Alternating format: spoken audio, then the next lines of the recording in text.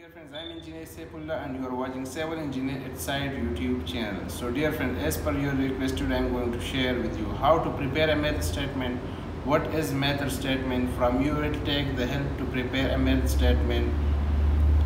So first I will give you a brief definition about the method statement. What is method statement? It's a document which briefly give detail about how to execute a work with safety requirements and quality requirements. Method statement is a document that exactly how to carry work with the safety standards for ensuring building site safety, environment safety and safety of all the people who are working there. In this documents we have to briefly give the details about the safety of all the people. And the purpose of method statement is to safety precaution in a high risk environment to control risk identified in the risk assessment.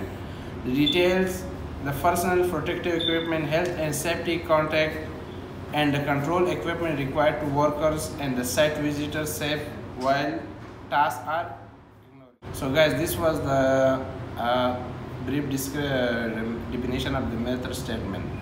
After this, I will take you to my laptop screen and I will show you how to prepare a method statement, what is present in the method statement body, and from where you will take the help and the details to prepare a method statement. So let's move to our laptop screen. Assalamu alaikum dear friends. So here you can see on the screen method statement for reinforcement cement concrete work. So in this method I prepare this method statement for RCC work. So let's start. This is the first page. Here you have to write the method document number, revision date, issue date, method statement for reinforcement cement concrete work, client name, contractor name, project name and contract PO. Now here you have to write your name, construction manager name, project manager name. There will be consultant team names. Here this will be like, here you have to put the name and here you have to put your signature and construction manager signature like that. Revision history. So this method statement was approved in the revision 02 and this is the revision history. qaqc mean comply with comments. Revision 01 also comply with comments. This is was under review. It means now it's approved with this one. In this documents we have to submit ITP, risk assessment and method statement all in the one document in our project. But maybe for other projects, maybe it will be submitted ITP submitted separately, risk assessment method statement submitted separately. So here you can put your project site fixture. Now it's a table content activities, purpose, communication, control measure, project access and egress, construction methodology, key material, formwork, reinforced steel work, embedded items, joints, preparation for concreting, concrete placement, curing, cleaning and handwork, housekeeping. So activities, here you have to write briefly discuss about your activity, detail about your activity. Purpose of this method statement you have to write here how you will do the communication and what will be the control measure. And here you have to give a small note about the project access and egress. Now this is the important part, construction methodology. And the construction methodology you have to give detail about the material which will be used in the activity, like, and this is for RCC work. So here you have to write about the concrete and steel work and formwork material, everything you have to mention it. Formwork, the starting activity is to the formwork. You have to write briefly how you will install the formwork, what type of material will be used, and the reinforcing steel work. Here you have to briefly give the notes and details about the steel work. Embedded item, what will be the embedded item. Joints, like if there's any expansion joints, control joints, whatever you have to mention here. Preparation for concreting, when you complete the steel work, everything you have how you will do the preparation for concrete, how you will place the concrete. After placing the concrete, how you will cover the concrete, what will be the procedure. Where to complete all the activity you have to mention. Cleaning and handwork, housekeeping, this like also about the activity. This here the project organization. The construction methodology is different for all the for all activities. It's different for activities, but project access and egress, and communication control measure, project organization, lighting, plant and equipment. All these details are like makes them with 7 to 80% same for all the activities, and maybe in sometimes you have to change some make some changes in the equipment. So now let's start the pre-task briefing, toolbox talk, hazardous material substance, KSA regulations, storage and handling, HSC risk and control measure, and the last you have to attach the risk assessment.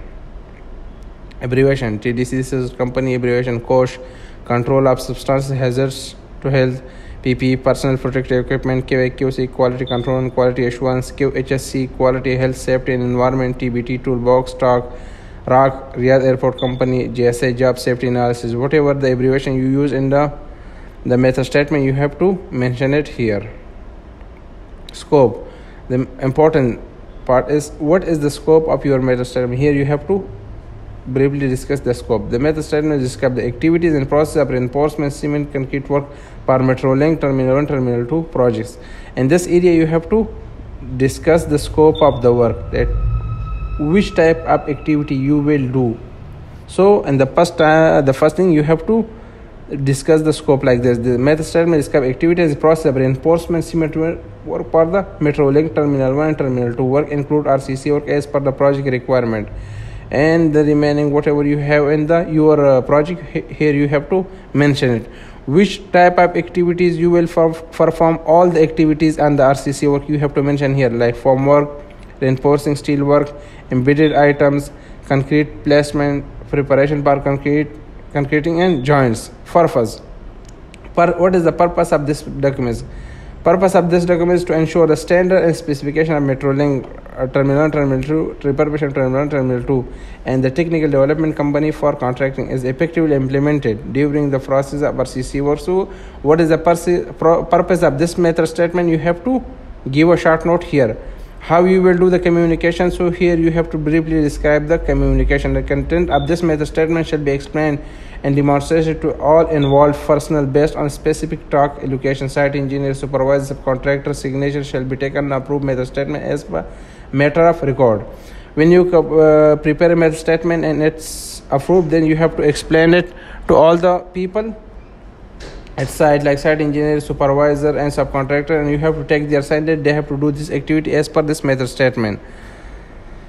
Control measure, permission, consent, logistic, RAMs, pre-work briefing, work supervisor, this is a control measure. How you will describe you have to describe all these things to the people at site. How you will control the logistic, pre-work briefing to ensure the RAM risk assessment, measurement, and work supervisor will ensure the restricted zones, no authorized persons to access. These are the general things. Okay, from anywhere you can get all these items, and it's used on all method statement, like first aid, fire, environmental, mobile crane. Here if you are going to use the mobile crane for the activities, you have to mention. If not, so you don't have to mention. Project access and regress, from your access to your project, and from you are going out from the projects, you have to put it here in this section. And also it will be possible if you put the Google map location for your projects. Now construction methodology, this is the most important part. This is the different for all the projects and for all the activities. Like ensure all the related documents such as shop drawing, material approval, method statement and test certificates must be available upon request. Ensure the supply of ready-mix concrete and grade of concrete are approved by the client. Ensure the ready-mix concrete plan is approved by client and consultant before proceeding the mixing and batching. So you can see it's all about the activity, and everything should be approved before the starting work. Key material, which type of material will be used, like composition of concrete shall comply with specification and approved mix design, SCI 211.1 and SCI 301. Here you have to put all the data and the method statement. From where you will get this data? This data will be get from the specification. This data will be get from the approved mix design, and this you will get the data maybe also from the shop drawings. So here in this area you have to put all the details about the material which will be used and the activity and the slump failures, all the things. Formwork shall be designed and construction according to the applicable codes with the specified tolerance to the shape, lines and dimensions required by the IFC drawings. How you will complete the formwork, how you will install the formwork, you have to install all the formwork as per approved shop drawing and codes and specification, because all the data is present in the project specification about formwork, concrete placement, everything. So you will get these data from the specification. So here you can see like chamfer strip, foot and mat PVC or rubber strips 20 by 20 mm unless otherwise indicated shall be used. Like if you are going to use the chamfer strip, wood or metal, it should be 20 by 20 mm, and you will get this data from the specification. Level guides shall be installed for the level of maintenance concrete. All this data you will get from the specification. If I going to explain one by one step, so it will take too much time. The next thing will be you have to give detail about reinforcing steel work. Sitting out shall be marked by the surveyor. Before you are going to start steel work, you have to ask the surveyor to give you the coordinates for the steel position location. Fabricated steel shall be placed and positioned as per approved shop drawing. You have to install all the steel as per approved shop drawing. Approved 1.6 mm galvanized steel, which we call it binding wire, will be used. Spacer blocks will be approved from the consultant. It will be used. Concrete cover to reinforcement shall be as indicated on drawing. Concrete cover shall be not less than values indicated in SCI 301 table 3.3.2.3.